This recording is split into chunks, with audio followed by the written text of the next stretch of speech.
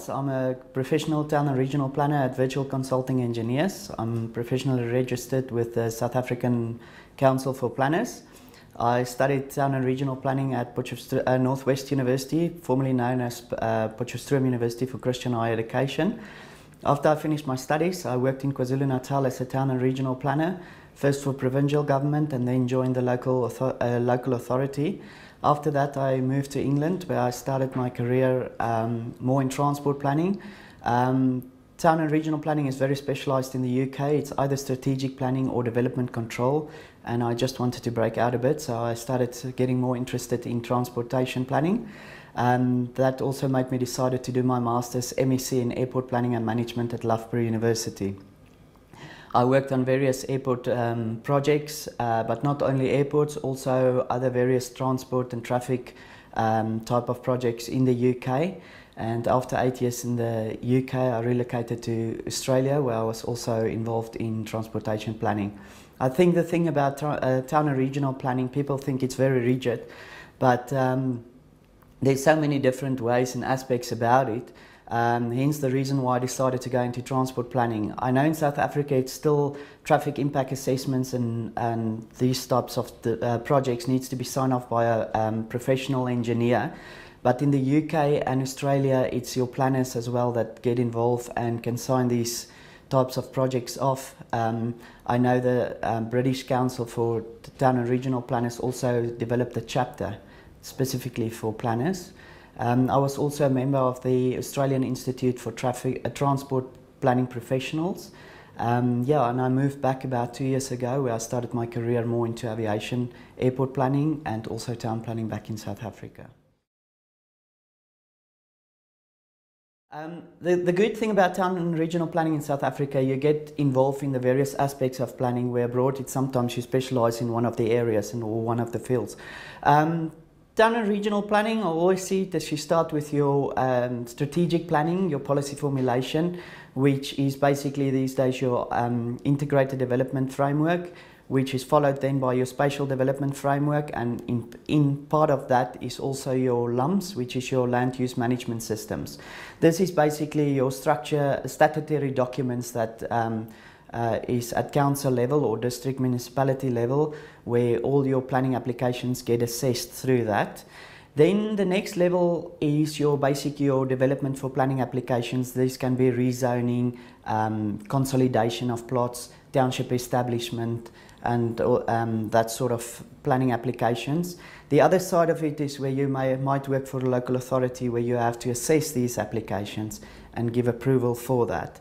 And then the nicer filter, what I think about planning, is more your spatial development, where you're looking at urban design, where you're looking at your layout plans for a region, township establishment, where you actually do the layout of the township.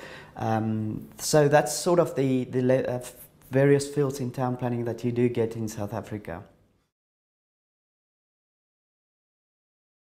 Normally when you start looking at a development or get approached for a new development, it always starts with the identification of a site. Whether that's in a township area, in a town area, whether you need to do rezoning, consolidation. A lot of times, especially with our housing projects these days, you still need to do township establishment. And that's where you get all your various other entities involved, like the engineers, the geotechs, the land surveyors. Township establishment specifically, where you draw your plans and then you have to get your engineers involved in to see, is there services, what needs to be done to get services to this area, and your layout plan, whether it will fit in well with the engineers, with particular stormwater, electricity, water, all sorts. And then by the site identification, you also have to do a geotechnical report to see is the land suitable for the type of development that you're looking for. And then you get your land surveyor. With township establishment, you need to get approval through your surveyor general. But that always happens most of the time after the town planning process has been approved, or council are happy with the layout, because obviously at the surveyor general they don't want to keep on changing their plans. So at that process already you get your engineers involved to get advice on the services, you get your geotechs involved with the geotechnical report, and your land surveyors to do the various, the pegging from first the 5-meter contour to see the layouts and how your layout will fit in stormwater and all that, and then up to the approval of the land survey, by the general surveyor. The thing with town and regional planning, it's always a participation process. So you always get all your parties involved from day one. You can get through the whole process and you can get to the end where there's no approval or people jump up and say no, no, no. Specifically with housing development, we get to the point where the township is established. We've got the layout, engineers has been involved. Part of that would be your application. Part of the township establishment application is either a subdivision, which is mostly the case, or there can be rezonings. With that, you get, as I mentioned, involvement from your engineers, your water, all your service levels. So at that point, after the approval has been done, from there onwards, it's the council and the engineers' responsibility.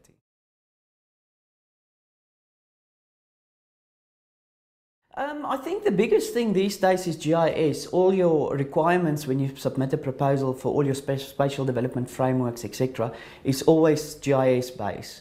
So I would say that's the biggest tool that we use is GIS. And it's such a big database that you can just build on. Most of the local authorities do have GIS databases, and for instance your spatial development framework and your local your land use management systems, it's in so much detail that you're supposed to click on a site and it will tell you what is on there, what is allowed to be changed if there's a change of use, and what is not allowed. So it's a very specialized, very in-depth, but again it depends how many layers you want to build that, but that is such a useful tool. Environmental is a big role these days, and your environmental impact assessment, and it depends whether it's a full EIA, the level of EIA that needs to be with every application. It's a lengthy process and it can slow down our planning process, especially with the DFA where you have to submit everything at once to get it running. Time for consultation and everything, it is a lengthy process. I also know when you apply for a planning tender or job, that normally you can't go for the environmental part as well because it's conflict of interest. It sometimes feel that the environmentalist that has all the say, and you will, especially when it gets to wetlands, which is already dried up and things like that, they want to keep, and you want to develop, and that whole process of going through that, trying to get approval, it can be sometimes a nightmare. Then again as well, traffic impact assessments is also for major applications quite interesting that you need to provide that to see what more traffic would be generated. There you can go into various traffic and transport models. I know not a lot of engineers are doing that, traffic engineers. You get macro and micro and macro simulation models, and especially the micro, it's like software like AIMSIM, where you can even build the streetscape with pictures and you can actually see and show your client, but there's your building and this is the traffic that's going to pass there, and the chaos, congestion and all that sort of things. There's various acts that we need to abide by. You get your Municipal Act, you get your Development Facilitation Act, your Ordinance. The DFA came in basically as a quicker process, but whether it works or not, because of the public consultation and because of the legal process that it needs to go through an application, it's a lengthy thing. You're looking at, for a spatial development framework, to develop one or review one, you're looking at roughly 18 months.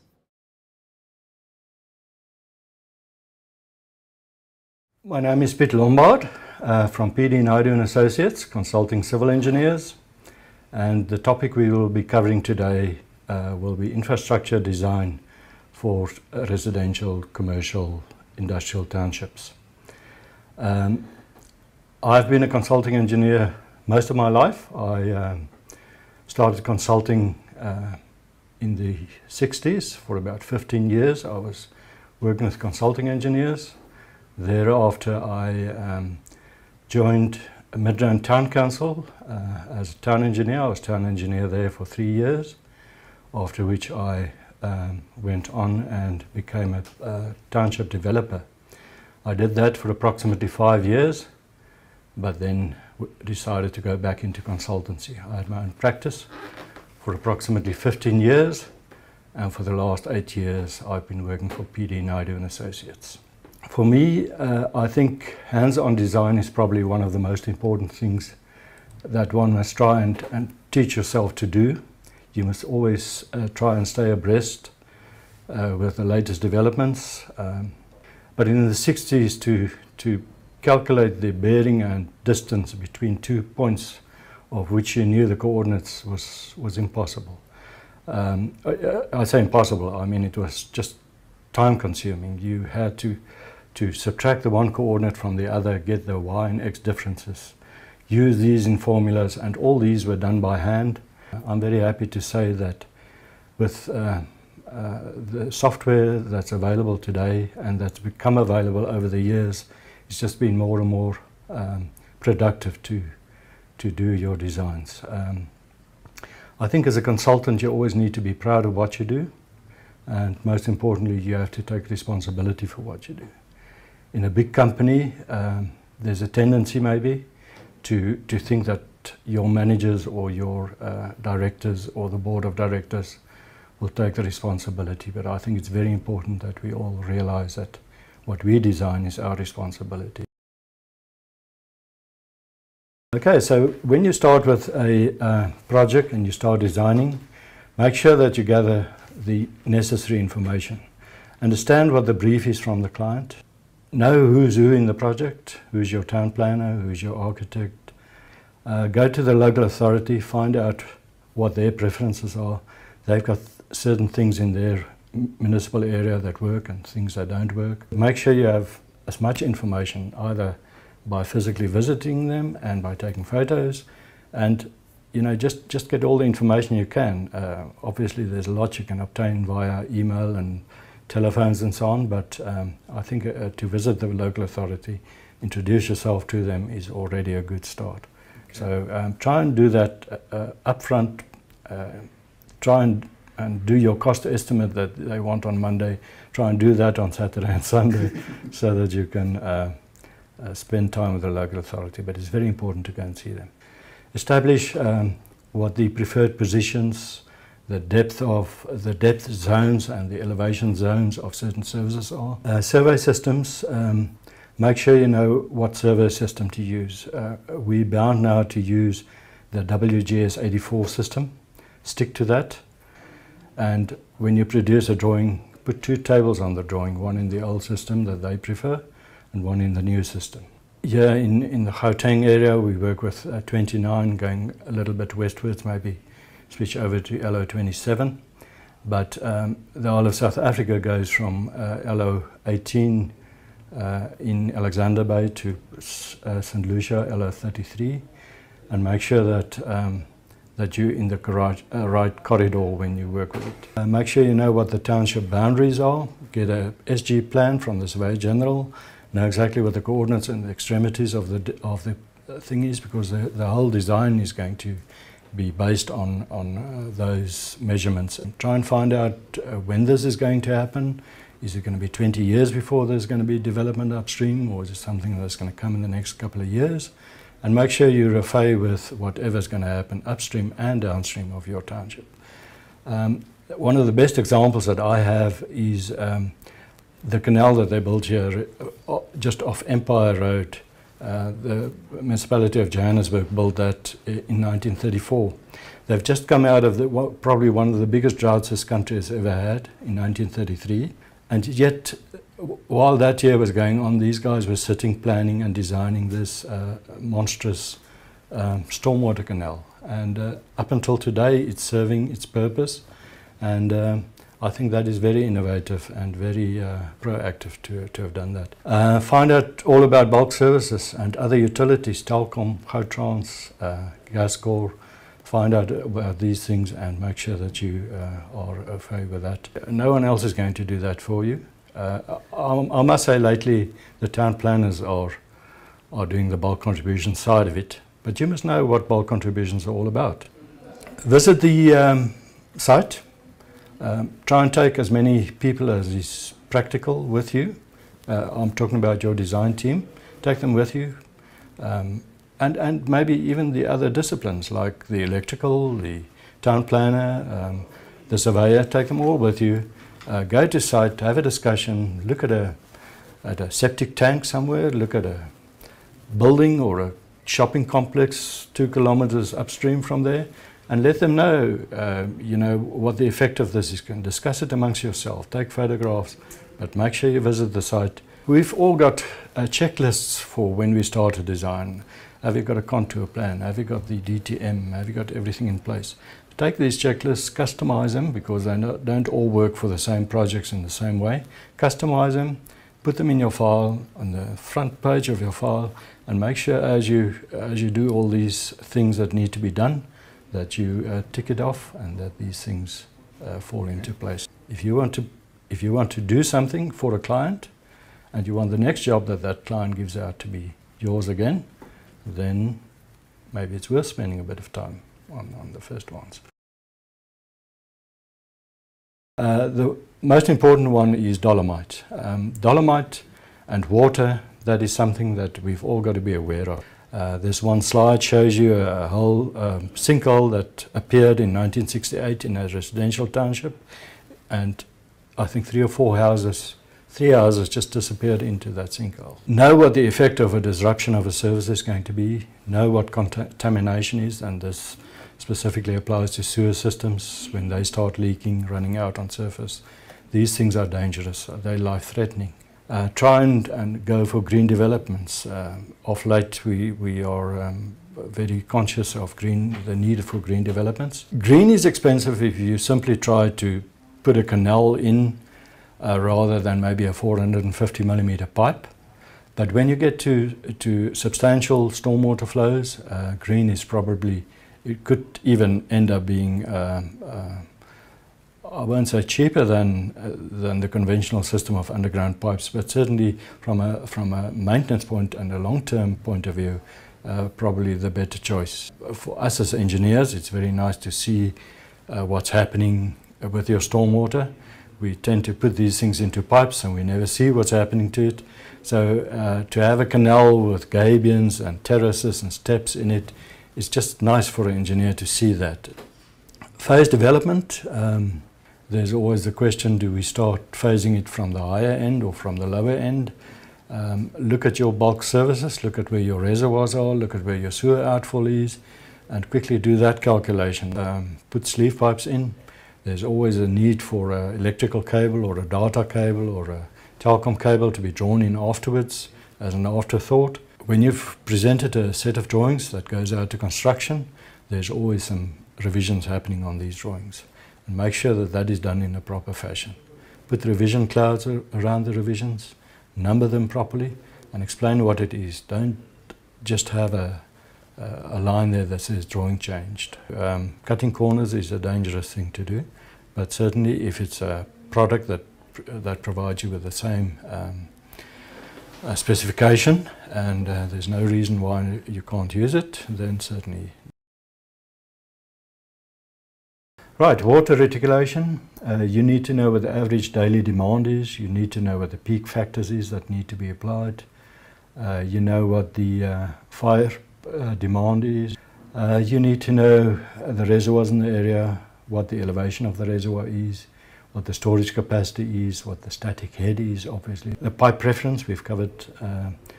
Make sure you know what the pipe preference is, not only with the type of pipe, but also with the couplings, with the, is it a Z-lock coupling, is it a Victolic coupling, what the preferred diameters are. Valves, are they clockwise or anti-clockwise closing?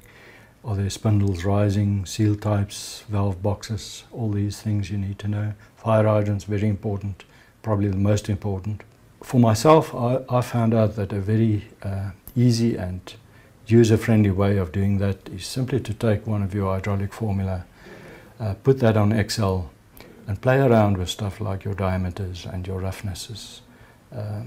Play around and just see, you know, if I make the pipe longer but smaller, this is what happens with the head loss.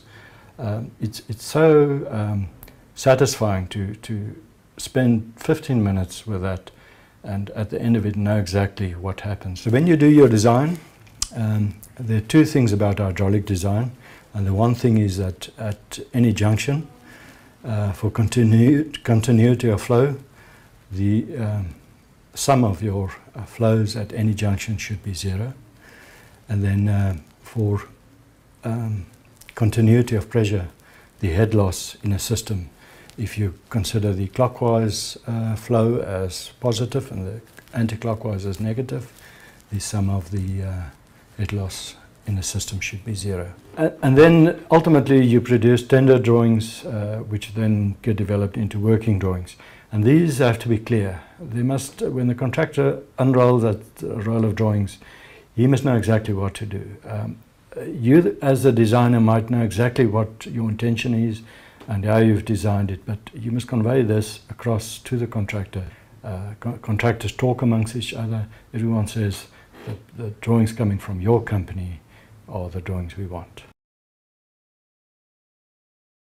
Then as far as the sewer is concerned, again, know what the average daily flow is, the peak factors you're going to use, the infiltration you're going to use, and certain municipalities want their sewers to flow 60 or 70 or 80% full. Make sure you understand what the mid-block sewers are all about. Drainage zones, this is very important. When you have a big township, break it up into drainage zones. Take each drainage zone and give it a hierarchy and also a numbering system. Do your numbering system in such a way that if the contractor picks up the phone and he tells you there's a problem with manhole A025, you know exactly where to go and look for it quickly on a drawing. Have a pipe and manhole preference, the materials you get from the council again, what they prefer. Benching of a manhole is a very important thing. That's where your energy losses occur. Rising mains are there to carry the effluent from a pump station down to where it's going to be treated. Make sure that that rising main can one day be used as a gravity main again. Know what your pump storage is, how many pump starts you want to allow per hour, what happens if there's a pump breakdown or a power failure or whatever the case may be. Stormwater. Stormwater is one of the disciplines that I feel most strongly about when it comes to having regard for loss of life, damage to properties, erosion. This is what stormwater does. Stormwater causes havoc when there's a big storm. You must know where the catchment areas are. You must know what the lengths of them are. Obviously, the slopes, the runoff coefficients that you're going to use, not only on the day when you do the design, but somewhere in the future there's going to be a development, and development, as we all know, that causes extra runoff, and that is going to create problems. A 1 in 20 year flood must have the same effect on a development than what the situation was before development. The way to deal with this is to provide a attenuation pond. Culverts. Culverts are things that normally take water from one side of the road to another side of the road. It can be circular culverts or rectangular culverts, but these normally there's changing velocities happening at the entrance, happening at the exit, and these have to be controlled. They have to be managed, and they have to be and erosion protection has to take place at these culverts. Know what your major and minor systems are, stormwater systems. Make sure you have a proper set of drawings so that the local authority can know that this is the capacity of your attenuation pond, this is the type of storm they had, there was a problem with it, something needs to be done about it or not done about it. Then moving over to roads. Roads, there are two aspects to it. There's the geometric design of roads and there's the structural design of roads. Geometric designs, you need to look at the different types of roads that you get. You get trunk roads, distributor roads, access roads, collector roads. You need to have a traffic impact assessment study done. You need to know what the speed zones are going to be on these roads. Curvature, super elevation, transition curves, these are all degrees of curvature. These are all terms that you need to equip yourself with. On geometric design, you need to do slip lanes, tapers, bus lanes, auxiliary lanes like climbing lanes, deceleration lanes. All of these lanes have to be done at certain rates and certain widths and certain slopes. When you do your intersections, make sure you do a contour design of your intersections to see where there's going to be water ponding. When it comes to the structural design of the road, you need to know what the kind of materials are that you will be using. You need to know what the in situ or borrow material is. These classifications normally vary from a G1 right through to a G9, and you must know what the properties of these different materials are. To do a structural design on the road, you need to be scientific in your structural design of the road. How much traffic is going to be on the road? Heavy traffic, E80s. What the design life required for the road is, if any maintenance, to what degree, what surfacing type are you going to use, what are the weather conditions of the area in which these roads are going to be built. One needs a proper geotechnical investigation, a centerline survey if you're talking national roads and provincial roads. These things are all is information that is required before the design of the road can take place. As far as risk is concerned, I think it's important for you to think that you are not insured. Make sure that when you do a design, that you are that the risk you're taking is a calculated risk. In summary, I can say that over the last decades, standards have been set, they've been tested, they've been revised, so they're there. Make use of them. Do whatever design you do it according to the minimum standards that are required.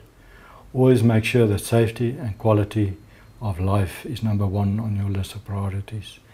Take ownership of your designs, be responsible. You need continuous professional development. You need to continuously step up and make sure that you have the latest design software, the latest methods at your fingertips.